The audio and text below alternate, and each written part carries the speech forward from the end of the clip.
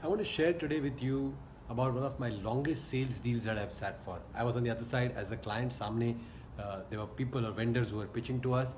And longest sales deal, 3.5 घंटे के लिए we were talking. And I'll tell you a couple of lessons learned. It was not a small deal. A deal worth about 25 lakh rupees.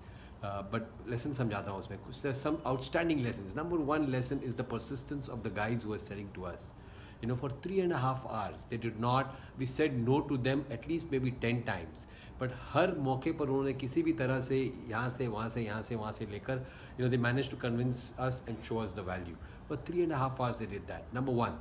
Number two though, which I think is the ability for us as clients to be able to negotiate with them as well, which was a great lesson. We started with the deal at 42 lakh rupees. We ended up closing it at 25 lakhs. And we said, okay, we said no. So it's an ability to negotiate.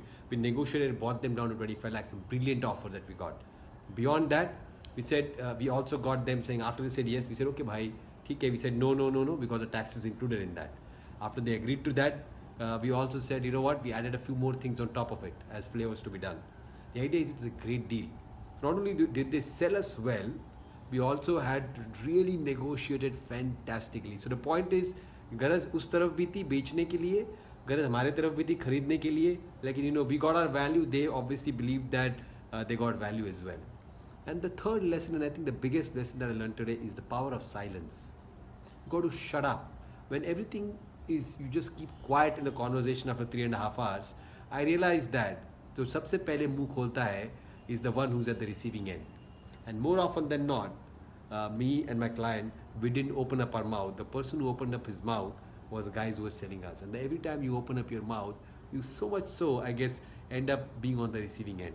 So power of silence is something that I really learned. So, anytime you do these big, long, huge deals, think through. Are you able to negotiate well? If you're on one side, are you able to sell well and persist like that? And above all, can you remain silent? Let's hope you can apply that back in your business. Thank you.